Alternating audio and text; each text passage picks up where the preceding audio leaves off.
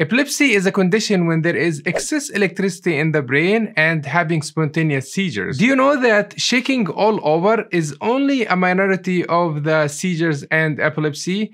Yes, it can only happen in quarter of the time. There are many different types of seizures that can happen, and it all depends on where the seizure can start in the brain. Today, you'll be surprised to learn how many different seizure types we have, and think of it as a light switch. So this light is connected to the light bulb, and wherever this switch is connected to, it will show up something different. Each brain area has a unique and different function, and wherever this electricity happens, you will feel or have something different. For example, if the seizure happens in the memory area, you can have deja vu, which means that you feel something that you have experienced this before. You will say, wait, I have deja vu all the time. Welcome to the club, buddy. But make sure to wait until the end of this video because I will reveal all different types of seizures and epilepsy that can happen, and this will be a very cool journey for all those new revelations. Well, how do the seizures present? Well, the International League Against Epilepsy had made a very nice classifications of all the different seizures types, which is an excellent tool to help us to understand and study those seizures. Let's start with the generalized seizures. This happens when the seizures and electricity happens in all over the brain.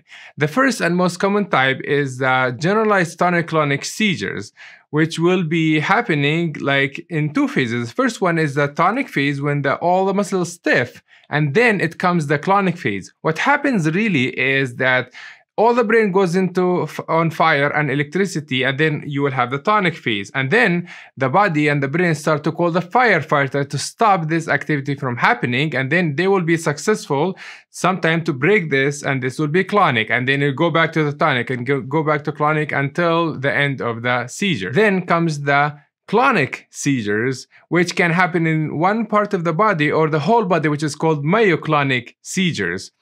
And it happens a lot in children. And I have a kid who had this myoclonic seizure. So every morning the kid goes in the morning and start to eat his cereal, and then he will have the jerk and then drop the cereal, drop the milk, drop that. So he stained his carpet in his room. So I call it dirty rug syndrome.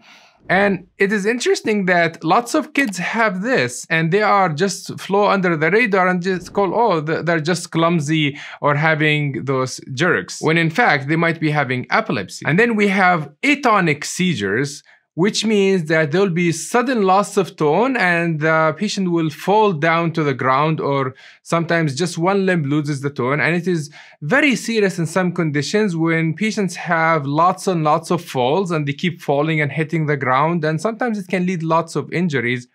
And patients can be wheelchair bound or having to wear a helmet all the time to protect themselves. And then the epileptic spasm. So this is a special type of seizures that can happen when the children, usually happens in babies, they have spasm, and this happens like this. They will have a spasm and then they will come back, spasm and then come back, and sometimes their eyes will move along with this spasm. And it is very important to recognize this type of seizure because the treatment is necessary urgently, because if you don't treat it, it can affect the development of the child. And sometimes the seizures have without movements, and it can happen like in absence seizures when children will be doing their things and then all of a sudden they will stop and start blinking their eyes, and then they will go back after a few seconds. And it is important to realize that in the classroom, some kids will be studying and then they have a very fragmented lecture because every few seconds they will have this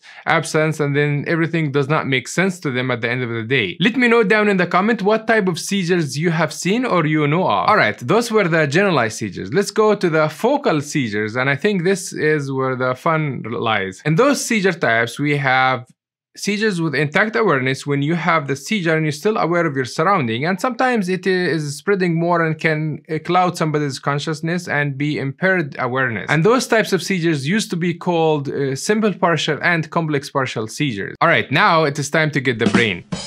All right, so The first type of seizure is the motor seizure. So here is the motor cortex where you can move your arm and leg. And if the seizure happens in this area, then you will have shaking in the arm or leg or the face.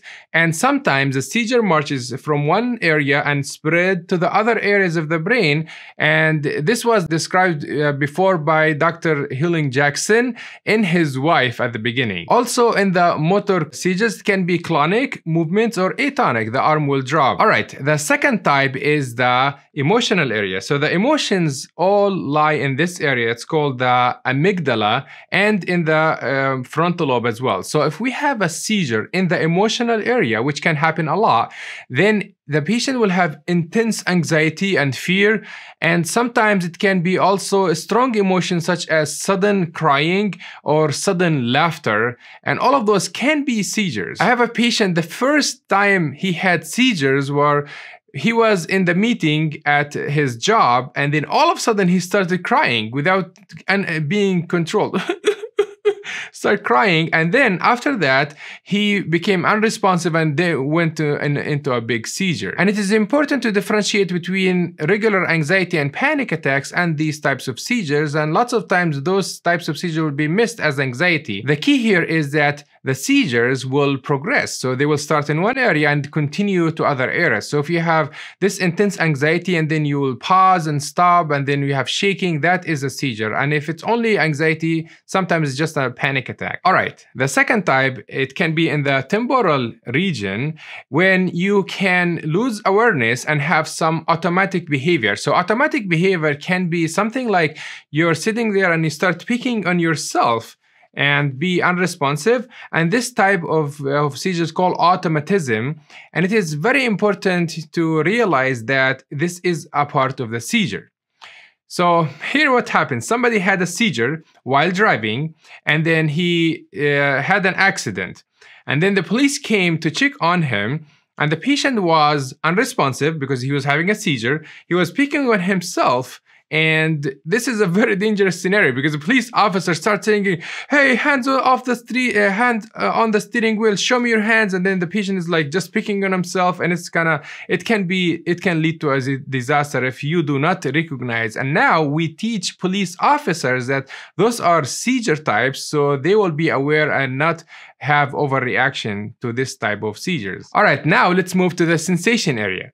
So in this part of the brain, it is called the sensory cortex, and this area is responsible for sensations and feeling. If you have a seizure in that area, then you might have some intense pain, tingling or numbness or changes in the sensation. And one of the most interesting and sometimes bizarre seizures can happen in the frontal lobe. So the frontal lobe, the front of the head, this area is very interesting because it carries so many different functions, and seizures in the frontal lobe can be associated with emotions such as like intense fear or grimacing of the face, and sometimes it's associated with sudden very bizarre movements and jerking, especially when it comes out of sleep. Somebody will wake up out of sleep screaming and moving and flipping around and even running, and I have seen it all in different patients, and it can be associated with some paranoia and other different types of behaviors. And it also, because it controls our desires and who we are,